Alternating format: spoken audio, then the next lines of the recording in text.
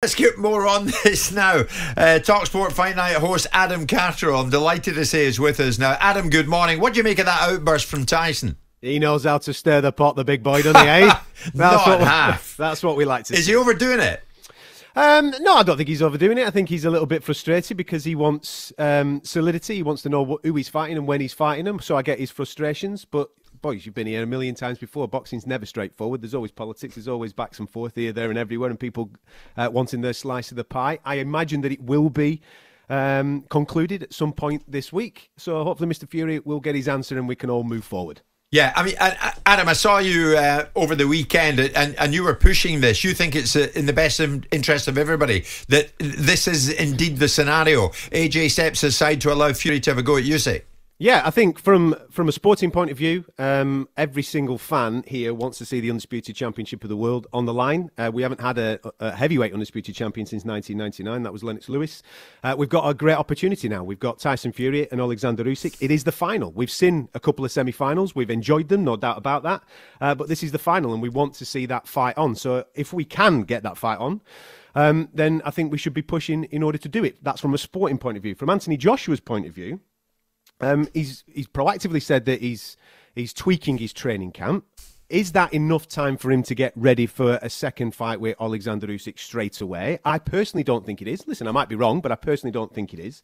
So if someone's offering him the best part of 10, 15 million quid to delay his opportunity at becoming the Undisputed Champion, and that's what it is, because he's the kingmaker here. He can turn around to people and say, listen, all right, yeah, I'll step aside, but I'm getting the first dibs. There's no rematch in the Fury-Usyk fight, so I'm getting first dibs at whoever wins that, and I'm fighting for all the belts. How's he the kingmaker? He's the only one without a belt.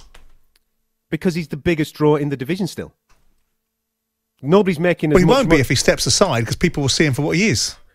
Why will they? Because what he's doing is stepping away from going back and doing what he always says he does, which is get his titles back at the first available opportunity. He's doing what most great champions don't do, which is step away from a rematch. When Lewis loses to Rackman, the next fight he takes is Rackman. Yeah, but this is completely different, isn't it? Rackman is not Alexander Usyk. We've got a situation because he gets beat by Usyk and everyone knows it. Well, okay, maybe so. But therefore, his rhetoric for the last God knows how long, Anthony Joshua, has been the road to undisputed. The best road for undisputed for him is to step aside, take the money that is on offer to him, get himself ready, maybe even take an interim fight and get himself ready with his brand spanking new training team to take on the winner of Tyson Fury versus Alexander Usyk. There's more money on the pot for that fight. He loses his world title. Yep. Backs away from fighting the guy that he's beat, and he then gets an opportunity to fight for the undisputed. And you think that's right? I think that's right for boxing, yeah. Right now I do, yeah. And that's merit-based, is it? He loses to Usyk. No, he backs away from fighting Usyk, and then he gets an opportunity to be the undisputed. Simon, we've got a situation that we've got to deal with this situation right now. Personally, I don't think there should have been a rematch clause in the Usyk-AJ fight. It should have been a one-hitter quitter. At the end of the day, Usyk won that fight. We should now be in a process of purely talking about Alexander Usyk versus Tyson Fury. So he has his cake and eats it, right? So it's not his cake, though. His team have put you just said he's the kingmaker. He puts a rematch clause in. He is the kingmaker. He puts the rematch clause in there to suit his ends. Then he opts out of the rematch clause. He didn't do that. Well, yes, I understand that. But he put a rematch clause in there to protect himself. Now he backs away from the rematch clause because it doesn't suit him. And then you're saying he gets an opportunity to fight for the undisputed without the merit of having done that. Well, what I'm saying is, I personally believe that Anthony Joshua wants the Usyk fight. I don't think he wants to back away. This is why we're in this situation now and why it's taken so long. His team, who were there to advise him... He ignores his team. He goes into a fight with Rob McCracken giving him one set of advice. Then. You're his manager. You're his manager. What would you advise him to do? I would do what the fighter wants to do within reason. He's at a stage in his career. No, you wouldn't. You're his manager. Well, what would you advise? What would you advise him to do? Hang on, Adam. You can't ask me a question and answer it for me, can you? If you want me to answer the question, if I was his manager, I would ask the fighter what he really wanted to do. What he really wanted to do, because it's his career. Anthony Joshua will tell the world, as he has just done, that he's in control of his business. He's in control of what he wants. He knows his own mind. So I would hear it from him. I would give him my advice about what I thought from a commercial landscape. I'd give him my advice of what I thought from a gladiatorial landscape. And I'd let the fighter, who extols to the world that he controls his business, what he wants to do. Adam, what I can tell you is I've just had a message. I just took myself out a shot and I had a listen.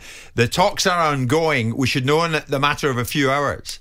So it is indeed the crucial day today. We will know if Joshua's going to step aside, which allows Fury to fight Usyk. What's your gut instinct? You know all the main protagonists in this, Adam. I know you do. What's your guess in it? I know that, like I just said to Simon there, Anthony Joshua's team want him to take the option that I want him to take. He wants to fight. So it's going to be a case of whether they can convince him to obviously take the step aside money, maybe take an interim fight, and then become, get himself an opportunity to fight for the Undisputed Championship of the World once Fury and Usyk is dealt with at some point this year. Do you think, Adam, on either one of those opportunities, let's say he doesn't step aside and he fights Usyk, or let's say he does step aside and he ends up fighting Fury, does he win either of those fights? If I'm honest, I don't think he does now. I'm in the same place. I would pay money to watch Catterall against Jordan. I'd be ringside for that, I must say. Listen, he's as passionate as me about it. I would lose in this all. instance. Not at all. Adam, what we also know is, and it was with great pleasure that we announced this on talkSPORT, Amir Khan, Kell Brook, long-awaited grudge match, and of course talkSPORT will be all over it. You will be all over it, of course, with people like Gareth A. Davis, Spencer Oliver and Andy Clark. It takes place February the 19th. Exclusive radio coverage on talkSPORT from 7:30. I mean, you've covered many a fight, my friend. I was in Dubai with you in December. I watch how you operate. You live for this sport. You must be very, very excited about what lies ahead with this one.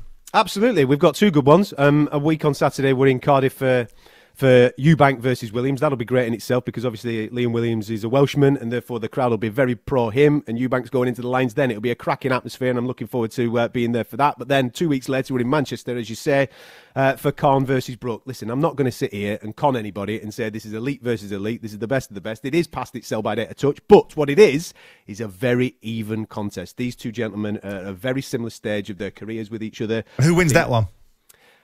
You put me on the spot now. I've got to interview both of these guys. You can't sit on the fence here. I won't sit on the fence. What I will say is this. The first 4 rounds, that's how long Kell Brook's got to win the fight. He's got 4 rounds to win the fight. If he can't do it in that period of time, I think Amir Khan will stop him late. That's so how who I wins think then? this fight. Who wins? I would edge towards Amir Khan. Hey, well done, there Adam, you with go, me. Adam. Excellent stuff. I don't know if you heard, but it freaked the nation out when Simon told Kell Brook that Khan would beat him. Kell wasn't too happy about that prediction. Adam Catterall, as always, you are the best. Thank you so much. Appreciate it, boys. Thank you very much. Jim White and Simon Jordan, Monday to Thursday morning, 10 till 1. On AM, on DAB, via the talkSPORT app and on your smart speaker. talkSPORT.